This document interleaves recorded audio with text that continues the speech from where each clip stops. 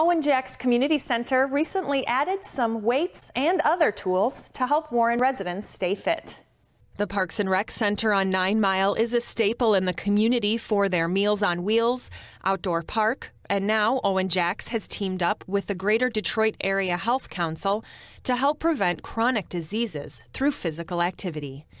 We were fortunate to be partnered with the Macomb County Health Department for this important work, and they have done a great job in purchasing some exercise equipment for people to use here at Owen Jax Rec Center. So we wanted to, of course, present all of the people here who come here regularly, especially the seniors, with the new equipment. We've got some exercise bands, we've got weights, we've got jump ropes, we've got basketballs, all kinds of things to help them to continue to be healthy and active into their older age.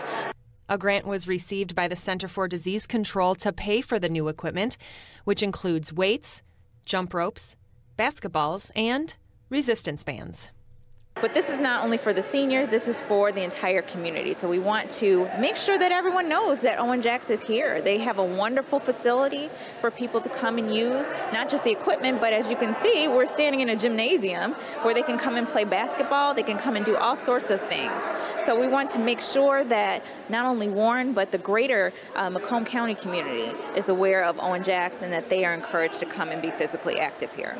This is a major effort by the county to help prevent chronic diseases like diabetes and heart disease.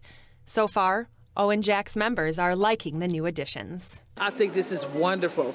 And for somebody like me, because I had a stroke, it really will work really good, you know, just doing some little extra workouts. It's really helpful to have a little small workout every day, you know, because, you know, whether you do a whole lot of, it's supposed to be, or a little bit, it's good to always work out, do some type of exercise every day.